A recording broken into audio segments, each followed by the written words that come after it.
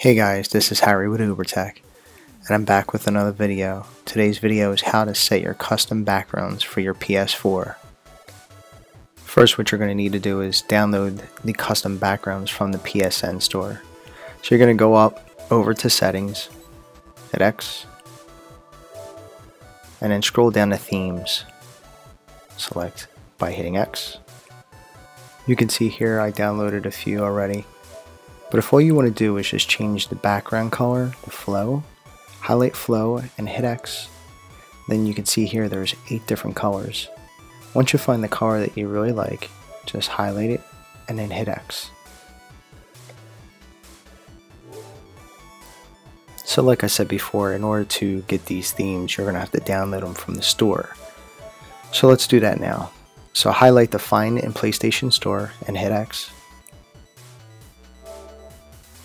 And that should automatically take you to where the themes are located.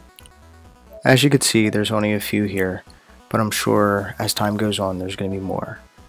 So once you find the one that you want, highlight it, hit X, it'll walk you through purchasing it for free, and then it'll automatically download to your themes area right here.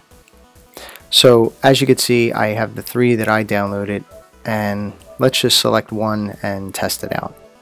Highlight it, hit X, then hit X again to select.